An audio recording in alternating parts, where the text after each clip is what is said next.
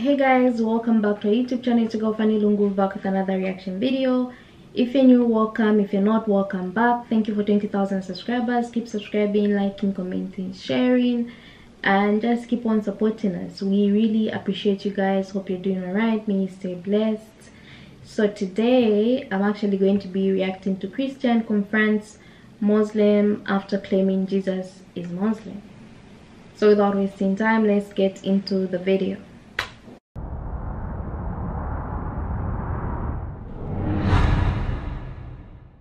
So the sign that said Jesus was a Muslim. Yes.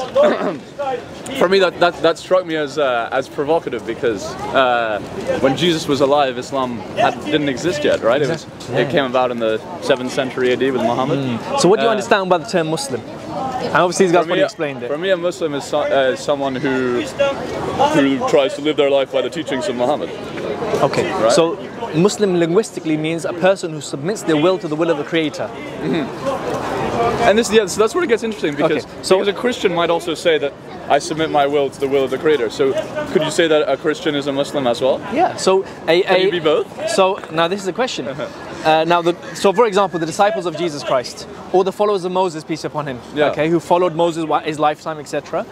They were Muslims. Why? Because they were living their life according to the revelation which is given to their prophet, who was submitting his will to the will of the Father, will of the Creator. I mean, Christians call him the Father, etc. Okay, so a person who submits the will to the will of God is called a Muslim. Okay. So Abraham, Moses, Jesus, Noah, all of these messengers and prophets were Muslims by that definition. Okay. So linguistically, it means what some may think is a Muslim is a person who follows the Prophet Muhammad, peace be upon him, or a Muslim is a person who is maybe from the Arabian Peninsula, for example. You know, of course, some may assume that. Okay. But this is incorrect. Muslim is the one who submits their will to the will of the Creator. So that's why Jesus Christ, he is a Muslim, according to us. And we believe in him. We believe in his miraculous birth. We believe in the miracles he carried out by the permission of God. Okay? All of these things, all the miracles he did, by whose permission? So yeah, so it's like, and you would put all the Abrahamic prophets in that tradition. Absolutely. Like, Abraham. But the question is Moses. No, exactly. The question is where are you deriving your knowledge on who these people were and what they revealed? What is your source material? So Jesus Christ, I mean, we believe in him as a person who came with a message from God to guide us on how to live our lives. Okay, when God created us, do you think he just created us and left us aimlessly without any purpose? No. And do you think he left us without guidance so we can't achieve that purpose which you believe we have? No, I think he did. He gave us guidance. Yeah, sure. And the messengers and prophets are the carriers of this guidance from God. Okay. So Jesus Christ is a messenger from God. This is how we believe. Right. We don't would you say that like a very devout Christian today who submits himself to God, like I don't know, Pope Francis or something, you wouldn't say that he was a Muslim?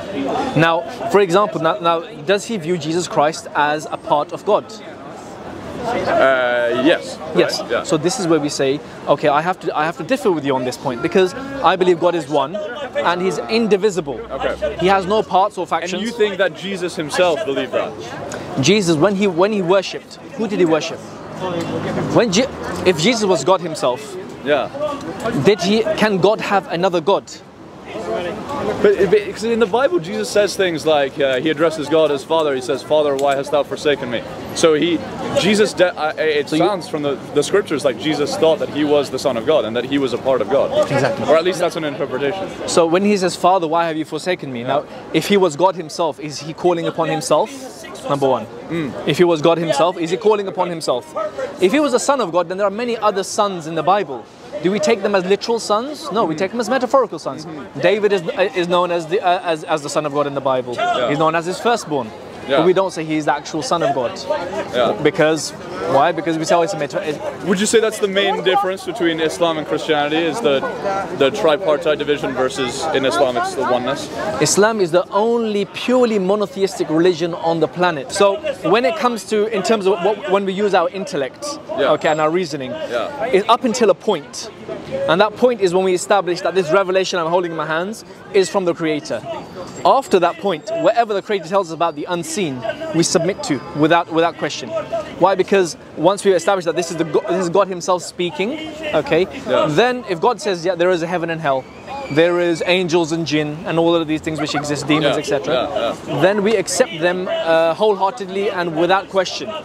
Because until that point, we can say, okay, I can critique the Quran and say, well, does this deserve to be the word of God? Does it have any mistakes inside it? Does it have any contradictions inside it? Has it been preserved? Now we find equalities with the Quran and with the Bible, because we do obviously do comparative religion. Have you looked into the Bible? Have I read the Bible? Most of it. Now we find, unfortunately, these criteria for being the word of God are not met in the Bible. There are contradictions within the Bible. There are mistakes within the Bible. And these point to the authorship of the Bible being human beings rather than God himself. Because human beings can make mistakes. But the Old Testament was written by God though, right? Like Genesis was written by God. Yes. No, so It was Moses, or it came down through Moses, but so Ten Commandments. So it's the preservation of these manuscripts or this text rather. Okay. Now, if it was written by God, would you agree that it should be free from error? Yes. Because God himself is all-knowing, he's perfect. Yes. And if you were to see errors within this, would you then question this being the word of God? Yes. And that's what we see. The Old Testament and the New Testament, there's over 100. Numerical, it's not even like subject to interpretation. It's literally numerical, clear-cut, black and white mistakes within it. Have you heard them before? Yes, I'm familiar with most of them. Yeah. So and for you, the Quran has none of those. Absolutely none. Okay. If there was to be one, especially similar to like what we find in the Bible, then of course a Muslim would reject the Quran completely. And the Quran itself, and the preservation is different as well. The Bible, if you look at the manuscripts, number one, earliest manuscripts, at best 100 years after Jesus Christ, at best, at most 300 years for some of the other ones. The Quran was written in Arabic, was during the lifetime of the Prophet Muhammad, peace upon him. One of the oldest manuscripts of the Quran is in Birmingham, which has been carbon dated to the lifetime or close to the lifetime of the Prophet Muhammad, peace be upon him, and it's in Birmingham. They found it in 2015, as late as that. So not just that, when they looked at the manuscript, the Arabic from I thought over 1,000 years and today is identical. Okay. Wow. So all these evidences, because you have to be evidence-based, like we do with every other aspect of our lives. Yeah. Conveniently, when it comes to religion, we tend to disengage our minds and say, well, we can never understand. Islam says, no, use those faculties that you have and reason and find the truth. And if something makes sense to you, be sincere to yourself to believe it.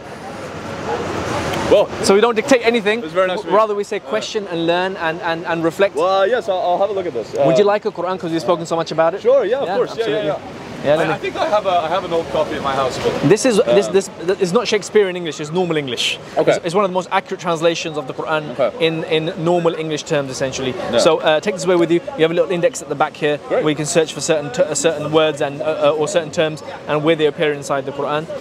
So look, we are not enemies of Christians or anything like that. I know. Rather, we accept Jesus Christ. All we say is, do not give him a status which he himself never gave himself, like I am God. He never said, like unequivocally, I am God, and in turn worship me. He never said that. He always worshipped the Father. He always called upon the Father. If he was God, why would he say, my God and your God? Yeah. Why would he have his own God if he was God himself? So there's these logical fallacies which come into that whole concept of the Trinity, which till this day, I assure you, we speak to a lot of Christians. Yeah. Till this day, and even Christians, yourself, can never square that circle. Yeah. It's true. It's one of the mysteries, isn't it? And a mystery is one point, but illogical is probably a more accurate term. Okay. Mystery is a convenient word to get out of it. Okay. It's completely illogical. Okay. So for us, we work with we've been given these minds for a reason. To use. No, it's very true. Very I agree with that.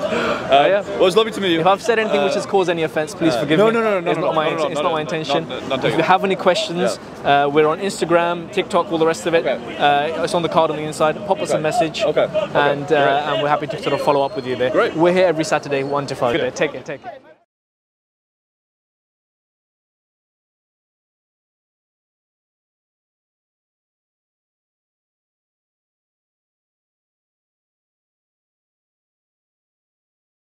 This was very, very beautiful to watch. I actually love these cam videos. because he was willing to listen, and the other one was willing to educate or teach or whatever you want to call it, and willingness to listen to the questions that were coming and the responses that were given is quite evident in this video. There's many things, like I think I've asked this in some videos. I have a cousin who's like comes from a very like deep Christian background. The parents were pastors. They should have some pastors among themselves. And she actually said, I don't believe Jesus was God. So if there's Christians that think that, why, plus the mistakes considered to be in the Bible, which was of course typed, so I understand why there are mistakes in the Bible. But what I'm trying to say is, why is it that now that we're still alive, we're still on this earth, the Christians that believe those things, that they are mistakes and agree that yes, these are mistakes, why can't they come out and actually eliminate them and just come up with a new version of the Bible that people can agree with, or people can take without having someone tell you, but there's mistakes. Also, what if, because I remember I was reacting to the grammatical mistakes found in the Quran or something like that. What if Christians, like the Muslims in that video, explained to other religious people that say, but there's mistakes in the Bible, there's mistakes, said this is the way it was supposed to be, this is not a mistake, this is how God intended it to be? Would the rest of the religious people accept it? I love the question of, if Jesus was God, can God have another God? That was a very good question, you know. And I love the advice the guy gives of saying, ask questions and learn. Go out there, ask questions, feel free.